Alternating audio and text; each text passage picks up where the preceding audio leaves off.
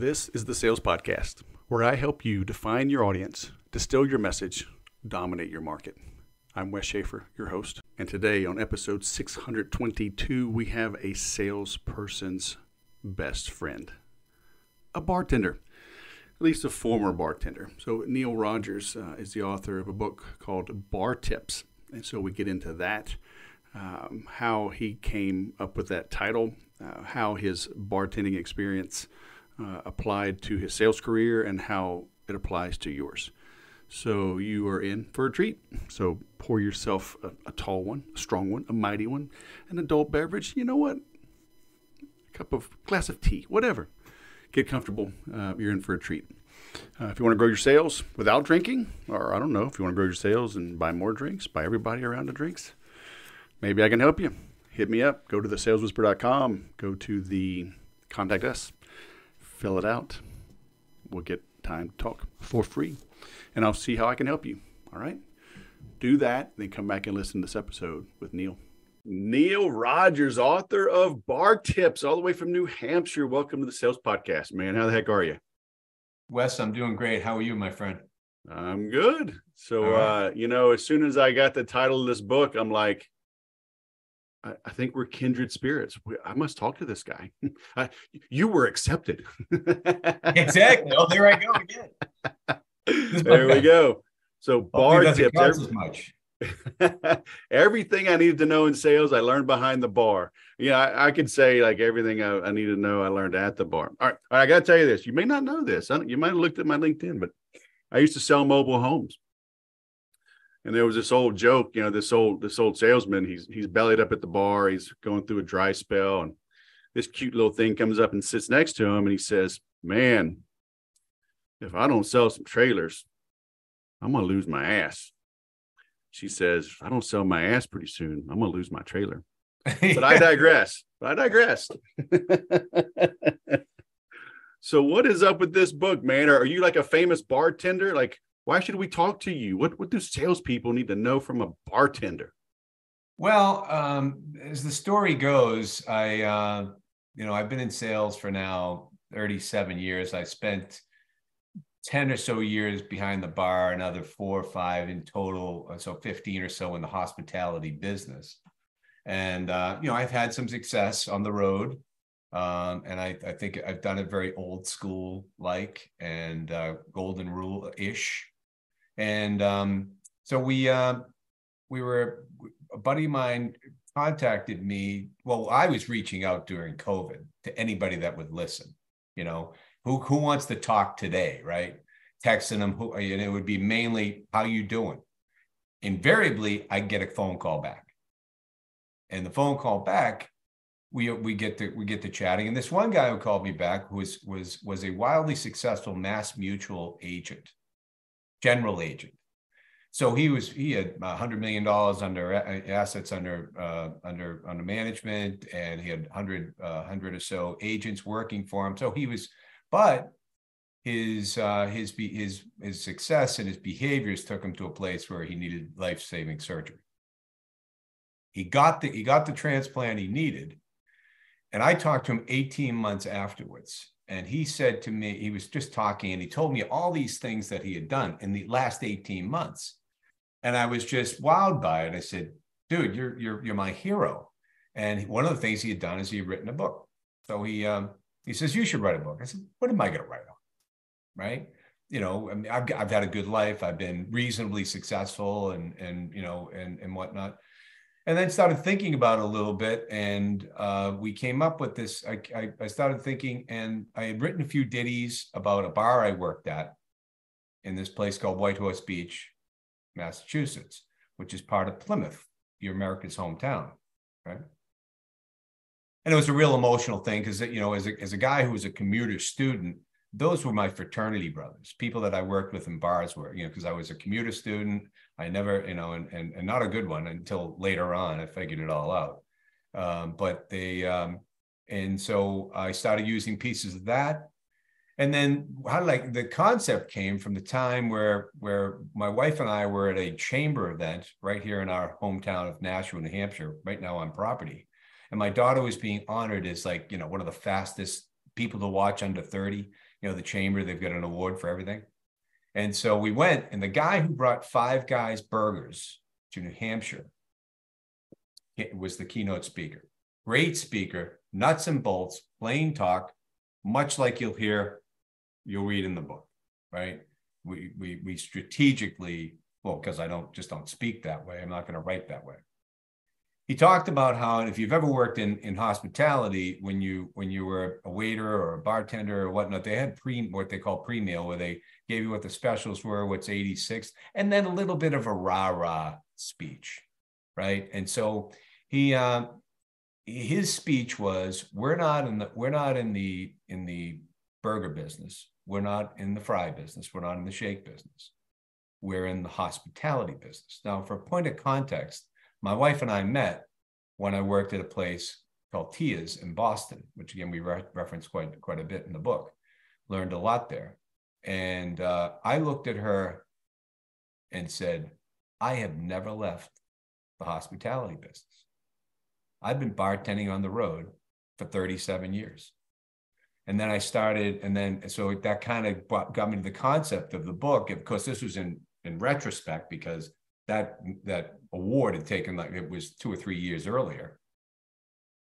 But I started interviewing people that I worked with, people that own bars that I worked at, or restaurants or whatever, guys that I worked with, people that had been in the business a long time. Some are still in it. One of the guys in the book is kind of a mentor of mine at that point, and he owns a place called the Boston Sail Off, and that's it right there on the back of the book.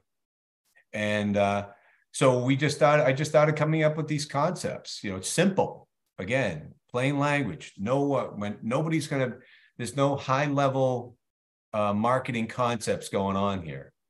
Be nicer, say hello, smile, be on time. Actually, be early. Crazy, huh?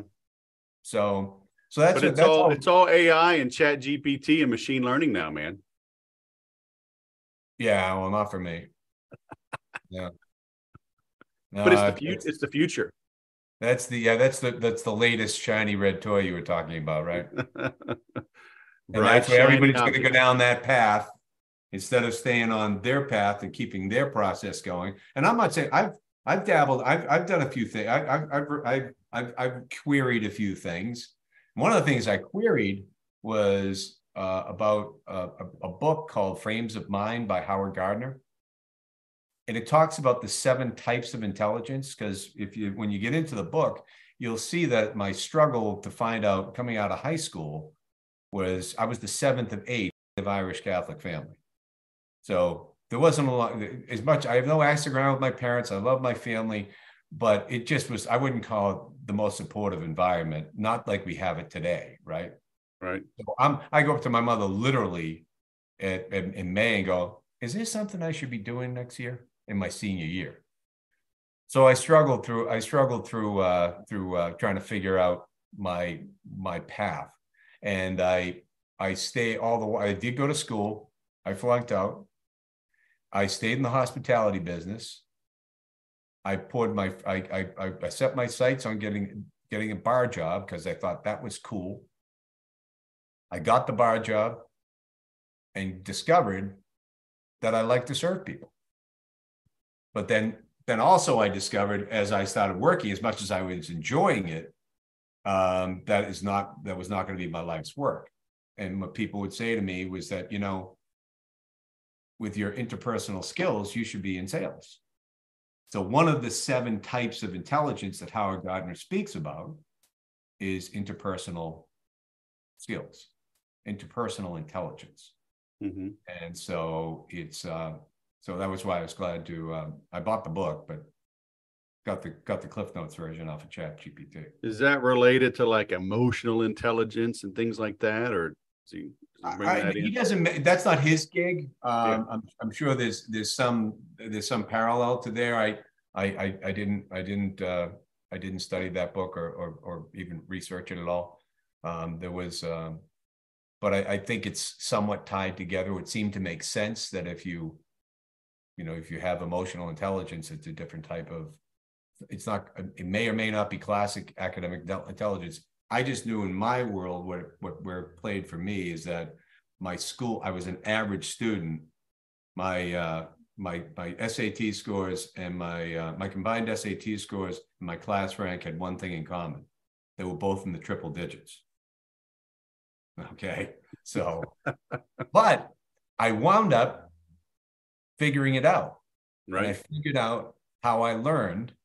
And I figured out also how to ingratiate myself to the professors, showing up, asking questions, taking notes, going to the office hours, answering questions in the class, doing the extra work, and be noticed that if you're teetering on a B plus or an A minus, you might get the A minus. So not, kind of a reverse sales job there. Well, people are always surprised when I tell them that, at least back when I went through the Air Force Academy, I said, if you did not want to fail out, you would not fail. It was hard. 18 to 21 credit hours per semester was the norm, even playing sports. Plus, it doesn't count your military training, which is essentially another class. It's just not academic. So, you're grinding for 4 years. And, but I remember, the first day going to class and all of the teachers, like one of the first things they did was write their phone number on the board, and said, you get stuck, you have a question, you call me, you come to my office for extra credit for one-on-one. So if you did not want to fail out, now it doesn't mean you're going to get all A's, you might be a C minus student, but you would graduate if, they made themselves available to help those that wanted to help themselves. Correct. And people were surprised, it's a hard school, hard to get into, but it's probably true of anything, once. But I'm always trying to help people. I'm trying to figure out how to create the pressure to get my clients to excel without having them hit rock bottom. I've had 620 something interviews now, and a lot of stories people have had over this decade that hit rock bottom, bankruptcy, foreclosure, divorce, lawsuits, and then they rose up from the ashes. So a lot of us probably just got to get the scars, but is there a way to can we create that motivation without the pain? I think I guess it's just where your mindset is at the time. I was really a kid. I was 17 years old, graduating high school, and with no real rudder or guidance, not like we have it today. We mapped out our kids from sophomore year on, right. Where do you think? My daughter was a Division I athlete, so that was foregone conclusion. But we had a process that we went through on that. So it's all in what I think, for me, anything that I have been successful at, there's been a process associated with it. And again, when I think back on the school thing, it's all all this stuff is in retrospect. I was thinking back on how did I actually turn from a twice flunked out kid in school to a 385 student. And it was paying attention and doing the simple things and ingratiating yourself to the people that hold the keys to the kingdom. Mm-hmm. And it's the same thing if you're going to, if you're approaching a customer, whatever you call them, we happen to call them clients now. It's the same approach. How long were you bartending before you got into sales? So I started when I was 19. I wrapped up behind the bar when I was 28, and I have been selling from 26 and a half.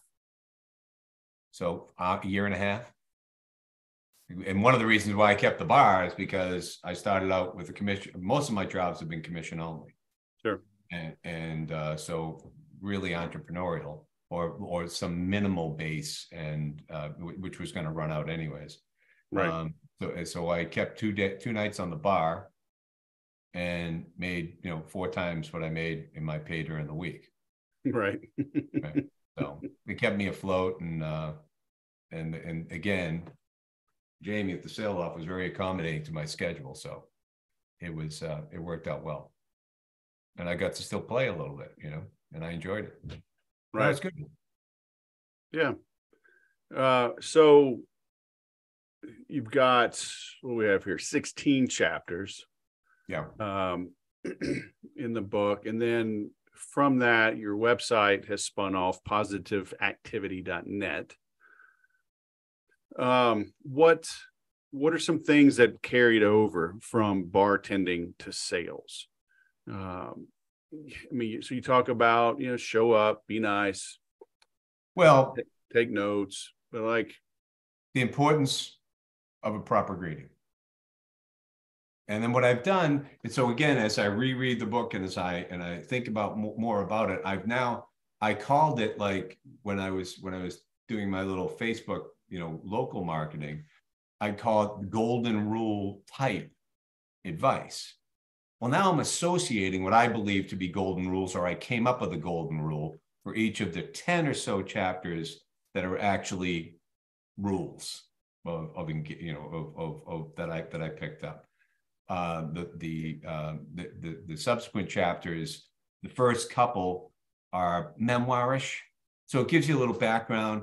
That was about, to talk about my story, to give a kid in the same situation some hope that you can find your innate skills, or find what a lot of stuff that you've been learning, could be valuable to your career. Whatever that may be. You might have been you might have been working on the cars with your dad. Wasn't my gig. My father was unbelievable at it. I did not get that gene. Matter of fact, there's tons of stories I can tell you about that. But and then the third chapter, again, piecing together what I was going to make a book about, was research I had done on hospitality, how other people and other businesses use hospitality, right? That they're engaging their customers, true hospitality. And then we get into, the simple, basic things, which are the importance of the proper greeting, which you might well imagine the golden rule associated with that is you only get one time to make that first impression. Yep. Make it a good one, right? And the way, and now and this isn't even in the book, this is the one I now speak on because it's so resonant, it strikes a resonant chord with everybody, is, do you remember when Home Depot came to town? Right? Kind of. Right? You walked in, there's a sea of people with orange aprons ready to help you. Right? How can I help you? What's your project? Tell me about your budget. Here, that was a long time ago. Let me take you over here. Exactly. Not anymore. You walk in, they're hiding on you. You can't find anybody to, and then the person who actually engages you has no clue I'm in the wrong department or whatever it may be. And I'm not a big DIY guy. I don't want, but what it's done for me is, and the things that I need is, I go to Beltate's. He's the local guy. So guess what happens when I walk through the door? How you doing? What's going on? Tell me about your project. What are you looking for? Oh, you need paint? Come on over here. Let me take you to the paint guy. I ran into the paint guy at one of my local lunch places one day, and I said, "Hey, you're the paint guy at Beltate's, aren't you?" He goes, "Yeah." I said, "Thank you. You were awesome." So simple, right? Simple things. So how can they right the ship if they wanted to? I don't know. They don't seem to want to, because every time and I don't go in there often, as I said. But I mean, there's an unwritten rule, or one that's been used by the Ritz-Carlton. It's called the 10-5 rule. And the 10-5 rule says, if you're within 10 feet of a customer, you ought to acknowledge them with some sort of nod or wave or something of that nature. If you're within 5, you ought to speak to them, greet them verbally. And it does. And so my challenge to anybody that questions that, I say, okay, do you go for walks? Go for walks. Every person you meet, say hello to them. Good morning. How are you? And see how you feel. You get that response back. You're not going to bat 1,000. Somebody's going to have a bad morning or afternoon. But the vibe you're going to get back from them and the way that you're going to feel is going to put you in a better, more positive light. Yeah. And then, so other things like organization, as a salesperson, what is more important than being prepared, organized. And so, and I think back, so how does that equate from a bar perspective into what we do on the road? Well, I'll tell you, this one place T is in Boston. It is on a Friday night, at least back in the day. I haven't been there in 20 years on a Friday night. It was the busiest place you've ever seen. You had 13. I'd have in one station I worked. You had 13 food and cocktail waitresses coming at you. You had people to the right in the alcove, people to the left at the bar, but they had prepared for that. So that right here, you had the wine tap, Heineken, Bass Ale, Miller, and Miller Lite. Let me tell you how long ago this was. $1.30 for Miller Lite, $1.60 for Heineken and Bass Ale. I think the wine was $1.75 coming out of that spout. I'm not a wine drinker. I don't know what it tastes like. To this day, I can tell you exactly the lineup. And in front of you, you have the speed rack where all the bar liquors were. If you want a vodka tonic, you got this. And so, but then they had slanted racks to the right where all the call liquors were. And to this day, we only had 3 call vodkas, and that was Absolute, Stolzschneier, and Smirnoff. Not today, they've got 4 zillion of them. Right. But I could tell you what each shelf is today. So they had prepared to be busy. So a salesperson needs to be prepared to be busy, needs to be prepared to call on customers, needs to be prepared. So one of the things, so an example that I give, when I went from the food industry, I sold, one of my first jobs was I sold in the food industry for a distributor in Boston. So I was in and out of every hotel and restaurant kitchen in Boston. On a Monday morning, I'd make 20 physical calls by 11 o'clock in the morning. You had seconds to deal with these guys, and they wanted nothing to do with you, especially the new kid coming in. So you better be prepared with all the things that you anticipate what their questions are going to be. And they're going to be, what's your price on this? What's your price on that? What's your price on this? What do you get for specials? And oh, by the way, do you have anything new? So I was prepared every day with those in a simple binder, no complex marketing theory, just pat them in a binder, yada, yada, yada. And then I would take something that would be a new product, and I'd have that to just give me my 30 seconds to sell something. So remember when the flicker you use in your grill? I remember when they first came out and we sold them. Oh yeah, I'll take 10 of those. So now you've made that add-on sale, and you've also given them the information that you think they needed. And then you take their order, and then did you figure that out, like trial and error? Did your manager say, "Hey, do it this way"? No, that was when innately I had it. I knew to be prepared. I knew to be organized. And again, that gets back to did you know how to be prepared? Like, did you have to go get your nose bloodied for a couple of weeks and go, "Oh, holy crap, I gotta tighten this thing up"? Oh, there's always, get a rep ready to go out and get beat up, right? They need to, they know enough right now to go out and make some mistakes. So yes, I wouldn't say I bat 1,000 from jump, no question. But yeah, I think it's just some of it's pride. Some of it's maybe that back against the wall, sales and marketing. See a lot of companies, they pay their salespeople too well. So they're not motivated to innovate. They're sitting back on their haunches, waiting for leads to come in. They complain if they're not perfect, instead of getting up and getting after it. And, the old Ogilvy adage, we must enter the conversation going on in the mind of the prospect. We've got to put ourselves in their shoes and say, what's going on in their minds? What's this bar owner, bar manager, operations manager thinking at 8:30 a.m. on a Monday morning? And how do I, because we have to meet them where they are. We have to adjust how we sell to match how our prospects buy. Of course.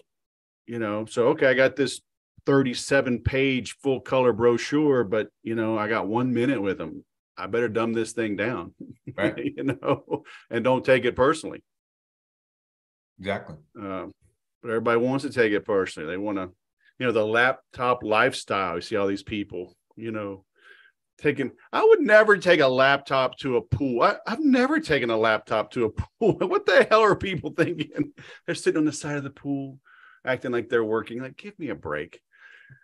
I can't even see the screen. I can see the screen. It was like, I'm not letting water get on my laptop, but I digress. But so I know somebody might be listening to this and saying, okay, great. That worked when beer was $1.30. Now everybody only gives us 30 seconds. Hell, now they only give us 3 seconds. They're going to skim our email. They're going to skim our social media post. How does selling face-to-face 37 years ago translate to selling over Zoom today? Well, it's clearly it's not optimal in the way I see it. I think your first sales job is to get in the building.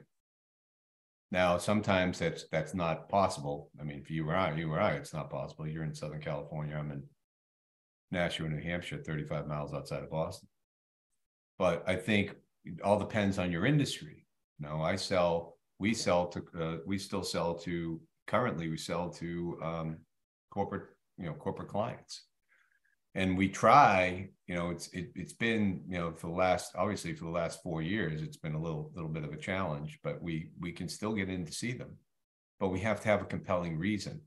And you have to be constantly, you have to be creative to be marketing, to get in front of them. If that's your goal. I mean, I can't imagine, I feel very vulnerable, honestly, in this Zoom world, because some of the things we talk about in here, reading the room. How do you read in the room on a Zoom call? Where's the body language? So there's some way, shape, or form. You need to use your creativity to get in the building. And sometimes it's just not feasible because it's working from home. But can you meet them in a coffee shop down the street? Would they be up for that if you got into town? Maybe. All depends on what your opening silo is in terms of what your first sale is going to be and how much. But are you trying to sell local? Or how do you justify going to Kansas City to meet someone in person? Oh, you'd have to have, that's what I was saying. You'd have to have your opening sale would have to, but potential of the opening sale, and you would have to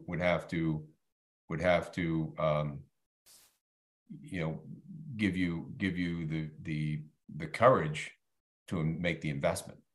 Now, right. I invest my own money in whatever we do.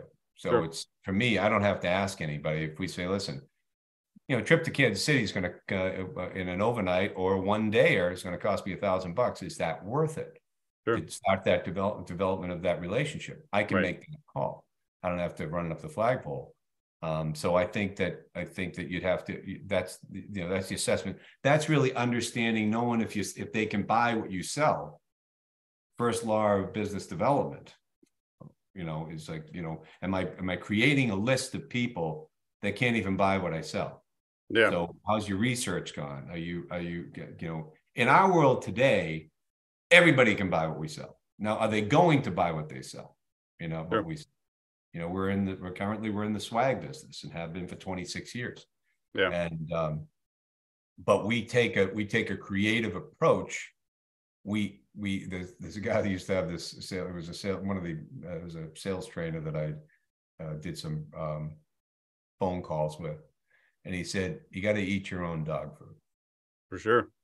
So we practice what we preach. Yeah. We use multi-touch, multimedia campaigns. Yep. We don't. I believe could get in all sorts of trouble right here. I don't believe in digital marketing as an exclusive way to get somebody to buy. I know it's big. I get it. But when if you're, and it all depends on what you're trying to do. Well, in a truly B2B complex sale, it's not going to be all digital. At some point, Right. There has to be at least a phone call, probably a Zoom meeting, probably multiple Zoom meetings, and probably meeting in person. I mean, on a bigger sale. But what I'm seeing and hearing as well through the interview and customers is, well, a lot of companies are pushing, this return to office. A lot of workers are pushing back on it, but still there's more. People are going back to the office more than ever in the last 3 years. But people are also hungry to meet in person again. Conferences are coming back. Yeah. And as people get to the office, even if it is just to meet for coffee or lunch or dinner or whatever, people are like, I haven't been taking to dinner in 3 years. This is great. So I think that old school methodology still applies and is probably better than ever. And, I made a post just a couple of weeks ago because you always hear people, you got to zig when they zag, but they're all doing the same stuff. It's like, okay, you got AI and all this bulk stuff, media, merging, screen scraping, blasts. It's like, okay, the zig now to that zag is personal touch. That's what we do. People are like, oh, wait, what? It kind of, you see the smoke blowing out of their ears, like, does not compute. Wait, what do you mean? But a lot of people don't have any interpersonal skills. I've got 5 daughters. I can tell you, they're not being courted. And it's not because they're not cute. My oldest daughter, she's 23. She dated one boy and married the second one. She dated. My 21-year-old, she's had a few boyfriends. They ended up being losers. She hardly goes on any dates. Beautiful girl. My 18-year-old just graduated high school. Beautiful. Didn't go to prom, didn't go to anything. Like, boys, they don't know how to date. They don't know how to engage. No. My oldest, he's 26. He confirms it, right? He's like, yeah, he's a bunch of dudes. He's got a girlfriend, but so even like they grew up with iPads and video games, and nobody has interpersonal skills. So in this process, one of the things I did, again, another COVID lifesaver, did a number of things that we kept our business. Our business was actually pretty decent during COVID. But one of them was I mentored a couple of young men that were struggling, that didn't have, that just were like me when I was their age. Maybe they were a little bit older than I was, but couldn't get his footing in sales, trying to figure it out. And so I sat with, I would talk to him every week, and we would get him into a process, and we'd take him through our positive activity process, which the first part of it was getting your mindset right. So we taught him that you should get up and move. Simple things. Have you ever meditated before? Take 5 minutes and just listen to your breath every day. Get out and move your body. Do conscious acts of generosity. Write down 3 things you're thankful for. A little gratitude practice. So I got him going with a 5-minute practice every morning, and he loved it. It's almost like I harken back when we had a beautiful, yeah, we live in a golf community now, and we sold our home and all that. My wife and I left. And I remember the kids, they were all doing they were playing video games together, but in each other's basement. Remember that routine? Sure. But when they went out and actually ran around the yards and played and got flush, they were the happiest they ever were. Right. So this guy, it was just a little bit of a right of the ship. I'm not taking credit for all of his success. He found the job. He just got his mindset right. He was living with this beautiful woman. He was engaged to be married, found the job he wanted, and he's happy as a lark now. And I know he's making a lot of progress in there. And I think that, I'm not taking all the credit, but I think some of these simple philosophies, simple processes are what these folks need. Like, the same thing I said about the importance of a proper greeting. Oh, you don't believe it's good? I'll tell you what, walk down the street, say hello to everybody you meet, see how you feel. And it works. I thought like in the Northeast, it was like, what you looking at? That's not how y'all greet? No. Come on, I saw Andrew Dice Clay. That's yeah. Well, he's New York. That's a whole other kettle of fish. That's New England. That's the Northeast. To me, I'm a Southerner, man. That's the Northeast. No, I tell you, one of the things that we do every weekend. So we live here in New Hampshire, but we have a place in Plymouth, Massachusetts, which is near that first bar I worked at.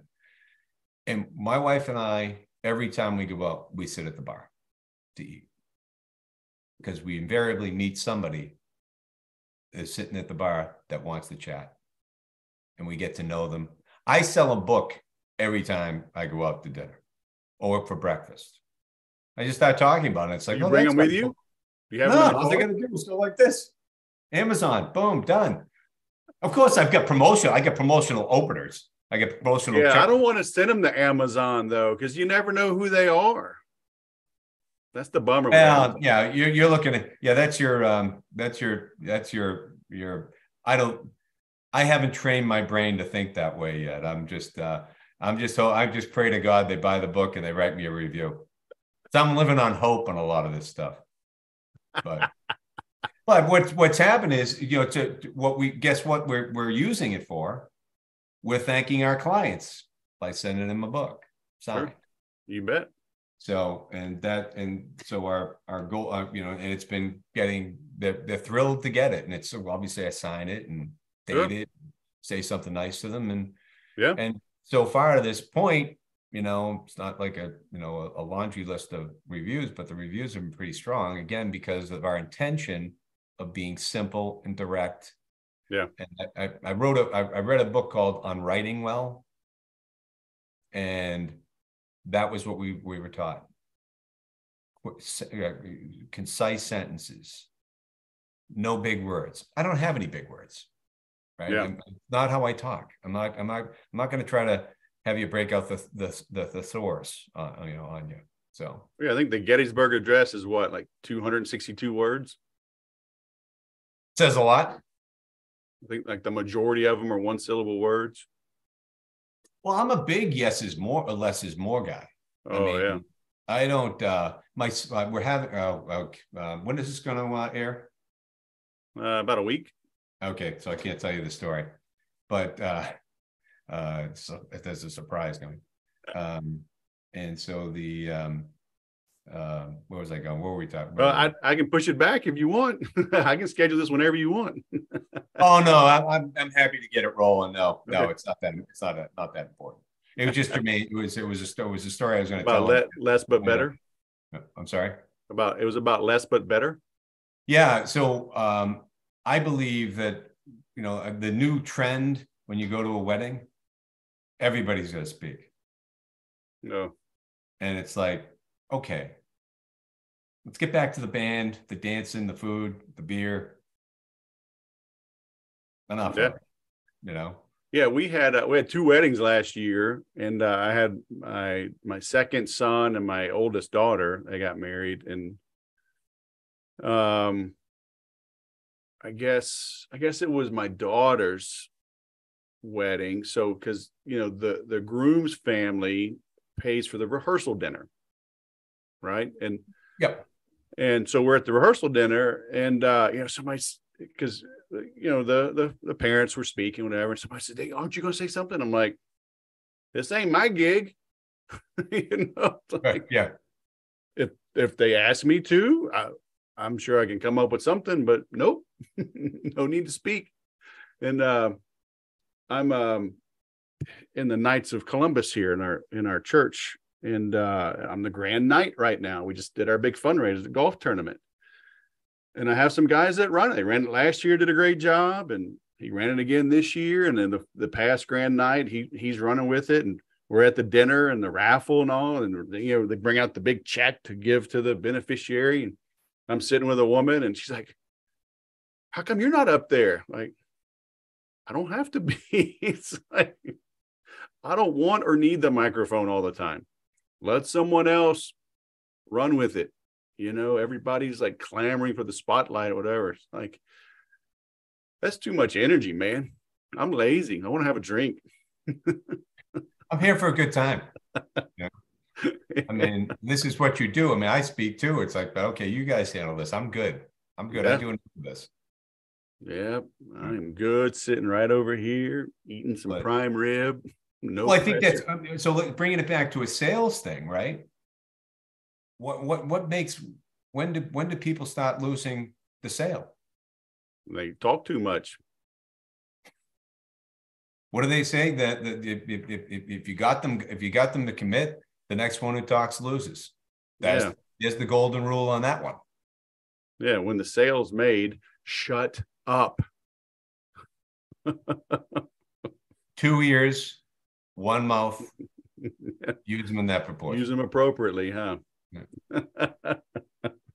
I mean, can you argue with any of this stuff? I mean, it's like, I know, but people, they keep wanting something new and fancy and whatever. And I'm like you, and maybe, I've done this for a while now. Part of me is jaded. I get it. Now I'm a grandpa. So I'm like, get off my lawn. Right.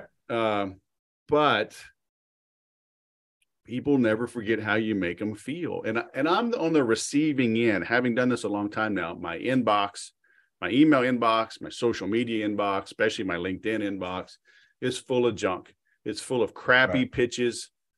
And it's all, none of it is personalized. Literally 1% is personalized. And I know because I discovered accidentally, because I put a dash and a red phone in my first name on LinkedIn just to stand out.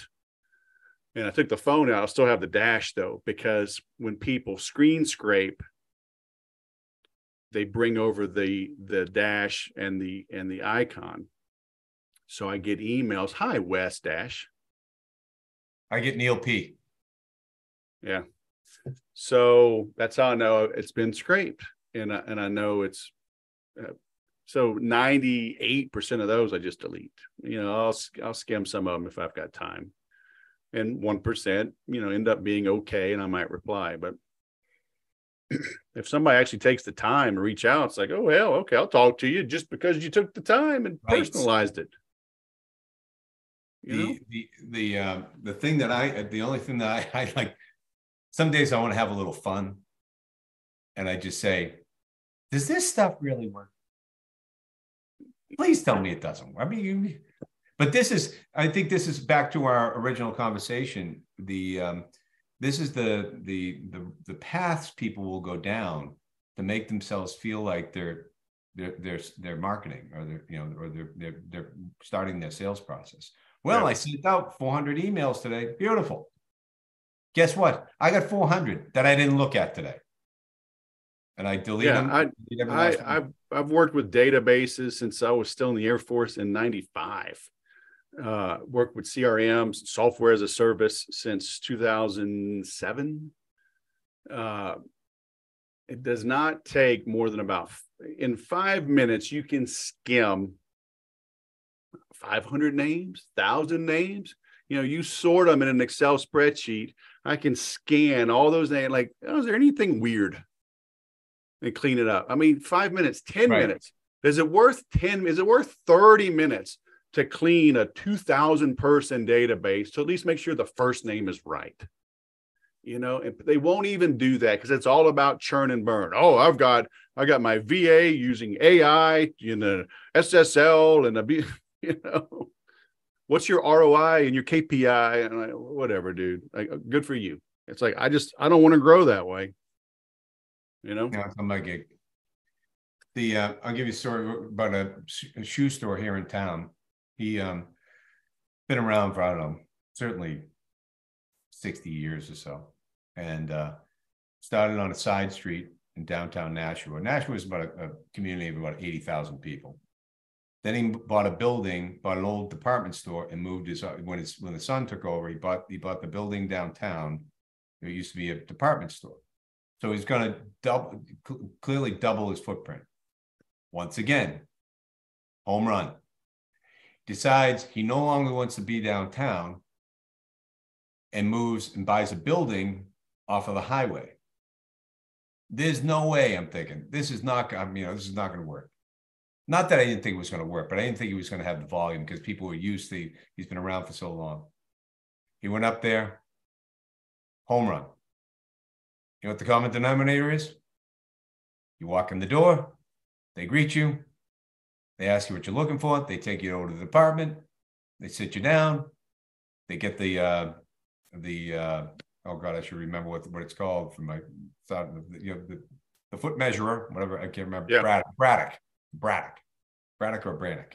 I don't even know that name. I'd have to Google it. and they bring you out 5 different pairs. Yep. And they check your size. There's still a place for service to win. Yeah. I tell people all the time, it's like, I gladly pay more for Apple if for no other reason that I get a human being on the phone quickly, a human being from America. Right. You know, and I've had an overseas VA for 12 or more years. I've got nothing against overseas people, but when I need help, I need to understand them.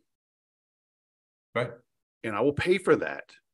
Right. Get me quickly. You know, their menu is minimal, boom, boom, you know, and you can use voice, whatever, but it's like support representative, you know, iMac, boom. I've got a human. Like, praise the Lord. Right. You know, so many places, click menu, wait and hold. Your call is very important to us. You know, then you get somebody overseas, you know, yes, I understand this is important. I will do my best to help you. I'm like, okay, if you really did your best, your owners would get me faster support, you know, but it doesn't look good on the bottom line, but they can't see the bigger picture. And so it's just a race to the bottom. Who can do the least human touch and still stay open? It's mad. Back to our Home Depot example, right? Same thing. Yeah. Make them feel good, man. It's but yeah, that's what we like to do here. It's what we call, and this is not my phrase, obviously everybody's used it, but we over deliver. We anticipate something that we surprise and delight them. Yeah. You know, oh boy, thank you for that. Yeah. That's my ABCDE: attract, bond, convert, deliver or delight. Then Right. you endear. When you endear, you're back to attracting. It just goes round and around and around. There you go. Just a different acronym. That's all. Piece of cake. That's it. Well, all right. Speaking of daughters, my daughter is moving. I've got to go unload a truck. Oh boy. I'm not looking forward to that. So, you know, I'm a grandpa now. I shouldn't have to do that, right? That's going to be my excuse from now on. I'm a grandpa. No, I can't do that. My days of moving furniture are over. Here's $1,000. Get them over. Yeah, luckily I'm just helping them unload a couple things because I'm like, I got to be at jiu-jitsu at noon. So I'm like, you don't have me for long. So Neil Rogers, author of Bar Tips. Your website is positiveactivity.net, all the way from New Hampshire. Man, thanks for coming on the show. It's been great. Thanks, Wes. Enjoyed it. Hey, have a good day. Too. So what business are you really in? That was a great story with the 5 guys, you know, being in the hospitality business. I heard a similar story about McDonald's when they were speaking at the School of Business at UT Austin, you know, saying, hey, we're not in the burger business. We're in the real estate business. You know, we find valuable property and we increase its value. It just so happens that putting a fast food place on the corner is what maximizes the value. You know, so what business are you in? You know, as entrepreneurs, as salespeople, you know, we find a need and we fill it. We make the lives of our customers easier we do that by helping them make their customers' lives easier and better. You sell internally as well. Are you making the lives of your staff, your employees, your bosses, are you making it easier for them? You're always selling. Alec Baldwin kind of got it right. Don't always be closing, but you're always selling. So understand that. That's why I say to make any sale, you must make every sale. How you come across, I had a call today with a big company, big tech company. And I love the founder, super smart guy, adds a lot of value, great content. So I booked a free call with them, and it was just terrible. Young guy, kind of unsure. There was another guy that was silent, wasn't even on the video, and I don't know if he was a mentor, if he was supervising, if he was a manager, I don't know. He did speak towards the end when they could see they were losing the sale. But if you do one thing wrong, right? You can do everything right. You do one thing wrong. I think baseball, right? A pitcher can throw, 2 good pitches, boom, get it bases or full count. He just messes up one pitch, boom, big difference. Football, quarterback and incomplete pass, even a third incomplete pass, but the coach trusts him. Boom, okay, fourth one, 10 yards. Keep going. So in that regard, right, kind of the opposite. So one good thing keeps the dream alive. So for the batter, one good swing keeps the dream alive. Conversely, in sales, one bad thing out of all those good things. It's like that quarterback that just marches the team down the field, from the 1 yard line to the other 1 yard line, but then fumbles the snap. That's what a lot of people do. When it comes time to talking money, when it comes time to engage with the individual, the human. So all the social media, AI, blah, blah, blah, all that worked. It got the person to the 1 yard line, got you to the 1 yard line. Can you get it across the goal? I heard a statistic somewhere, saying that something like the top 5 teams in the NFL are those that are the best at scoring in the red zone. So not special teams, not defense, not this, that, or the other. It was, can you convert? So how does that relate to you? Can you convert when it gets close?